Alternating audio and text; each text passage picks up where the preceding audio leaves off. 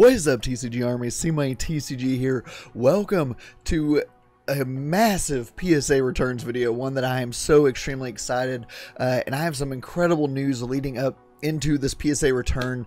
I've been telling you guys that this was going to be my March submission, that there was like the first ever Shiny Charizard I ever pulled on the channel, a Reshiram and all kinds of stuff. Well, I went and picked up my submission from my third-party DFW Pokemon today, and it turns out we got not only March, but we got April's submission back too. So this turned from like a 15 card PSA return video to like a 32 or 34 card PSA returns video, which just makes this insane. Now there are some big heavy hitters in here. There's two Shiny Charizards, there's a Stormfront Charizard, a Dark Charizard, a Japanese Typhlosion T17, all kinds of crazy stuff going on in this return, and I am so excited to bring this. Not only that, but I did have to pay quite a few upcharges, which means some of my cards were worth so much because they graded so high that PSA had to add extra insurance and we had to pay more to get them back from PSA. So that is awesome news.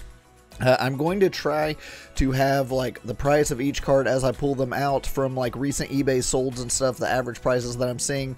At the time of recording this video, I'll have that on the screen for as many as I can find, so be on the lookout for that. We can talk about all that good stuff. And yeah, without further ado, let's jump into this, man, because I am beyond excited to get into this PSA return. You can see here, PSA, there's stock X boxes. This one has less cards in it, so I'm going to pull this one out first. Okay, let's see here. Okay, so these are the backs of the cards.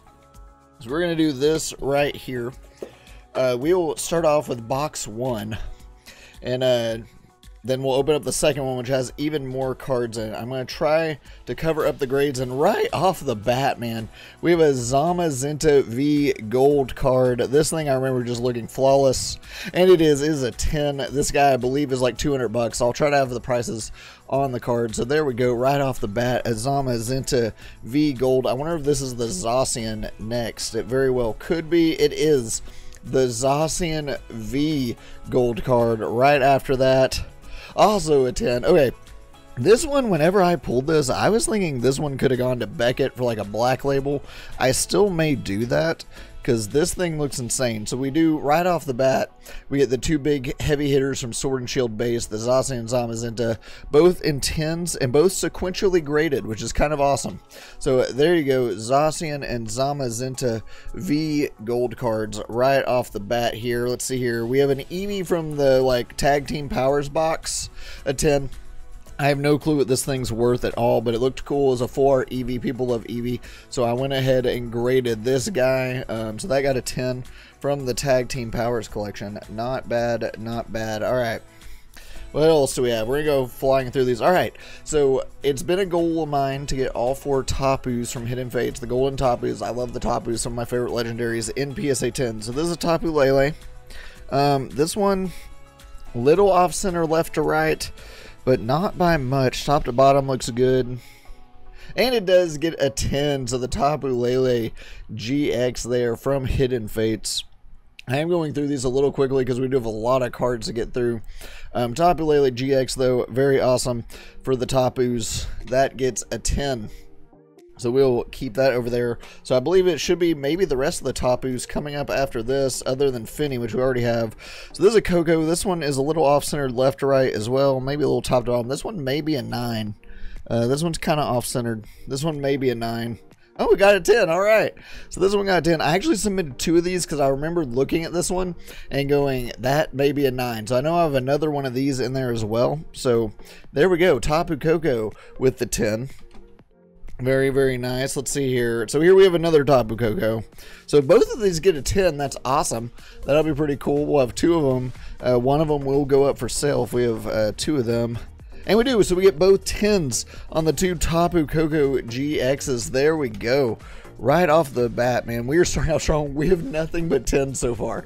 That is absolutely crazy. So he told me when I picked him up, I didn't want him to tell me the grades, but he did say we had a lot of 10s. So that's pretty cool. So we have nothing but 10s up to this point. Very awesome. All right, so let's see here. Tapu Bulu, the other Tapu. So this would be my last Tapu that I need in a 10 because we already have the Finny from our previous PSA return. And it is a 10, so we now have all 4 Tapus from Hidden Fates in 10s, which is super awesome.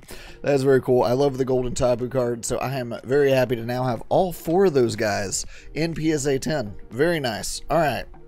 Cynthia. Alright, so there's a full art Cynthia. This one's a little off. You can see left to right here. We're a little off, but it's not by much. It's not by much at all. And it does get a 10, so we meet the requirements for a 10. The back looks really solid. So we were within the parameters. You are allowed a little bit of off-center, just a very little bit on the front of your card with PSA to still qualify for that 10. So we do get it on the Cynthia. I'm not sure what this one's worth either, but I know this is the biggest trainer card in Hidden Fates. So lots of Hidden Fates in the submission. Very cool. So we are still on a streak of 10s here. And a Sylveon. Okay, Sylveon GX. Do we get the 10? Yes, we do. So, you guys may have seen my recent BGS Beckett returns video. We had this in a gold label 10 for Beckett. Now we have it in a PSA 10 as well. So that's pretty cool. I'm sure either my Beckett or this will probably ever sell. Probably the Beckett because I'm getting all the evolutions in 10s. So very cool. Sylveon. We actually have more of those coming back in future submissions for the Sylveon. Umbreon. Okay, so y'all know Umbreon is one of my all-time favorite Pokemon. Shiny Umbreon. This has got to be a 10. And it is. Okay, so we actually have a PSA 10 and a Beckett 10 Umbreon over there as well. So I do have a PSA 10 Umbreon for sale as well. If anyone's interested, hit me up. But nice. So we did the Sylveon and the Umbreon PSA 10. We have all 10 so far. That is absolutely insane. So there we go. The Umbreon looking very clean. Gosh, man, Hidden Fates stuff usually comes out looking very awesome. So there we go. All 10s up to this point. What we got here? The Espeon. Okay, this guy is pretty off-centered left to right. Like, there's hardly anything on this side. So I'm going to be pretty shocked if this one's a 10. This one may be a 9. You can see there's hardly anything on the left. Like, no silver bordering. How's the back look? The back actually looks really solid. So the back is centered really well. The front is off left to right pretty bad. And they still gave it a 10. Okay, that's surprising. This should not be a 10, in my opinion. But I will take it. That is an Espeon 10. We actually have this one in a 10 already as well. So I will take that. We get the Espeon GX in a 10. The Umbreon and the Sylveon. All the Hidden Fates. So what is this guy? This is a Mewtwo. This has got to be a 9. This has got to be a 9. There's hardly anything on the top at all. This may break our streak. And it does. Okay, this is well deserving of a 9. I don't even know why I sent this guy in. But you can tell sometimes, like that Espeon I think should have been a 9 and it wasn't. But you can tell there's hardly anything top to bottom. Left to right's good. Back is good, but the centering up top, I mean, that's very deserving of a 9. So we do finally break the streak and get our very first 9, but that is okay. So out of the first however many are in here, we get all 10s. So I'm not even going to bother counting them. That is awesome. Okay. We are on a roll. Okay, so that means all the heavy hitters are going to be in this box. We have 2, there's a lot more cards in this box than in the other one. Let's see here. I want to make sure. Okay, so that's the front of them. I didn't see any grades here. There we go. So this stack is a lot bigger than the other one. All right, so let's see here. So right off the bat, we have another Mewtwo. This one looks like a 10. Can this one? Okay, so we get the 9 and the 10 shiny Mewtwo's here. You can kind of see this one definitely deserves the 10. This one definitely deserves the 9. You can just tell the centering top to bottom. For those of you that are new to PSA grading or anything, you can tell there's the black border, hardly anything at the bottom, whereas this one looks perfectly centered. So there we go. PSA 10 Mewtwo to go with the PSA 9. So we're back on track with the 10s. Now, this side isn't going to have all 10s because there are some big vintage cards in here. Like that guy. Okay, that's not a vintage guy. We're going to save that one. We're going to save that one for the end of the video. And we're going to save that one for the end of the video. Okay, so those are my 2 Shiny Charizard GXs. We're going to save those for the end. What else we got here? More Hidden Fates. We have a Charmeleon. So 10. All right, nice, very nice. I wanted to get the full line, the Charmander, the Charmeleon, and the Charizard in 10. We'll see.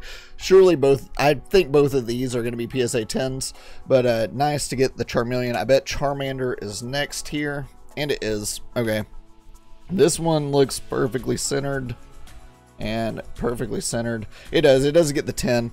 So we have the Charmander and the Charmeleon. So hopefully one of those is sequential, so I can have all three of them, Charmander, Charmeleon, Charizard, sequential. I'll have to check once we're done here.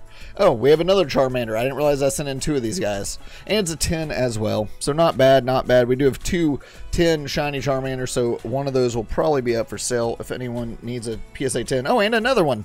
And another 10 shiny Charmander. We sent in a bunch of these. I've been just pumping out the shiny Charmanders and Charmeleons to PSA. So as you can tell, we get 3 of them right here. All 3 in 10s. So these are worth like a solid like 125, I think. The price is probably on the screen, but these are worth like 125 a piece. So I've been pumping those out to PSA every chance I get. And here we have a Rayquaza. This thing is super off-centered, and it's a 9. Yeah, you can tell top to bottom, this one is very off-centered. Unfortunate. We did sell our PSA 10 in this card, but that's okay. It's just a promo, so that is not too bad. We do get a 9. Unfortunate. I could tell when I was looking back at the picture, when I was looking at the submissions, like, this guy just looked like a 9. I was like, why did I send that one in? All right, the birds. It's Hidden Fate, so it's probably a 10. The back looks really good. And it is. We get a 10. So you can tell lots of Hidden Fates in the submission. I promise we're getting to vintage stuff as well. But so the Hyper Rare birds, PSA 10. I think I have a full art birds in here as well. And we do. And it is also a 10. So there we go. We get the Hyper Rare and the full art. I didn't send the regular one in because it's just so cheap and so common. These are too, but I figured I'd send in the full art and the Hyper. Both get PSA 10, so we are killing it right now on the PSA 10s here. All right, okay, that's a Reshiram. We're gonna save that guy for the end as well. ADP, Hyper Rare, Arceus, Dialga, and Palkia. Top to bottom, left to right, all looks pretty good. The back looks good. This guy's gonna be a 10. And it is PSA 10, Arceus, Dialga, and Palkia. There we go from Cosmic Eclipse. Alt art. Yes, this is one of my favorite modern cards of all time. I love this card so much. Whenever I submitted this thing, I said, like, this was a Beckett contender. Like, this thing looks so perfect front and back. The centering is insane on this guy. Like, this would probably get a Beckett, like, good contender for a Beckett Black Label, and it is a PSA 10 as expected. This is one of my favorite modern cards of all time. I love this guy. I love the statues of them in the Coliseum. Super, super cool card. Very happy to have that one in a 10. All right, so this is actually a heavy hitter compared to the other birds. We have the promo stained glass birds. This guy looks really, really solid. Centering is great. And it is a 10, so there we go. The stained glass birds, PSA 10. Man, we are killing it with the 10s in this submission, guys. This is awesome. I'm very, very excited to have all these coming back as 10s. Shining Mew from Shining Legends. Centering, there's a little bit more on the left than the right, but not by much. That may still be in the parameters. Back looks perfect. I'm going to say it's a 10. Oh, I got the 9. Okay, so they dinged us for the left to right centering. That's unfortunate. That one got the 9. I can see it. Like, it's very close, but I can see that one getting the 9. Left to right is off. That's unfortunate. So we do get the 9 on that Shining Mew, but that's okay. Still a very cool card. Still a very cool card. Okay, that's another big heavy hitter. We're going to save the heavy hitters for the end. This one I actually know exactly what it is because it's Japanese. T17 Japanese. Now this is from my childhood. I pulled this out of a Japanese pack when I was a kid. I believe my mom got me one of these and it stayed in a binder, and I found it this past December and it was pretty insane how it looked, man. Like, gosh, I don't even see any whitening. I really don't. That's going to be close. Like, unless there's hollow scratches or print lines that I can't really see. Oh, it's an 8. Okay, so I can see a little bit. It looks like there may be maybe the discoloration. Like, you can see there's some discoloration over here. and a little bit throughout the card there's a little discoloration on it, but man, that's still cool. That's a PSA 8 Japanese T17. It's 157 in Japanese. So that's very cool. This is one of the most popular English cards you can get in English. So I just happened to have a Japanese one from when I was a kid, found it in a binder and graded it. So that is super cool. Typhlosion PSA 8 Japanese, very cool. I will take the 8. Okay, so this guy, you guys can already tell what it is. This card's special because this is my Ancient Mew from when I was a kid, going to the movies with my cousin, who's one of my best friends. Got this thing at the movies myself. I had it in a binder ever since. Found it this Christmas. So I don't know what it's worth. Actually, I know this isn't like a super valuable card, but it's special because of the nostalgia. Like I said, I went to the movies as a little kid, got this card out of just with my movie ticket, and I had it ever since then, and it's in really good shape. And it gets the 9. So I think there was a print line somewhere on the front. I'm not exactly sure where. There's a print line somewhere on here. Gosh, this thing looks insanely clean. Like, this thing is so nice. So this is really cool. This is special to me. This is one that I'm not going to get rid of, like, ever, because just the nostalgia of it and knowing that this was my card from when I was a kid. So super cool there, knowing that, gosh, I got a 9. That's so cool. I will gladly take that. That's special. That is special. That's really special. All right, here we go. Dark Charizard. Okay, what about this next one? Hold on. Is it all Okay. Aerodactyl first edition pre-release stamp. So the pre-release was scratching off a little bit on this guy. Other than that, like, the card was perfect, I believe, other than the pre-release symbol kind of scratching off. So I think that may dock this to an 8 or a 9. It does get a 9. Nice. Was there any whitening? There was no whitening or anything. So I think they literally just docked this because the pre-release stamp, let's see if I can get closer. The pre-release stamp is kind of like scratched up a little bit, but other than that, this card is like stupid nice. Very cool. Aerodactyl pre-release, PSA 9. I will take that all day, every day. PSA 9. All right, so now we have nothing but heavy hitters from here on out. Dark Charizard, Stormfront, 2 Shiny Zards. All right, let's start with the Dark Charizard. Very cool card. I got this off of eBay. It was in really clean condition. I know there was some whitening. Like, there's a little whitening right there.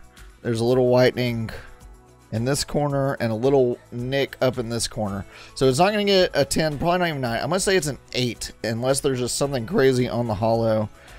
I'm going to say an 8 because it looks really clean on the front.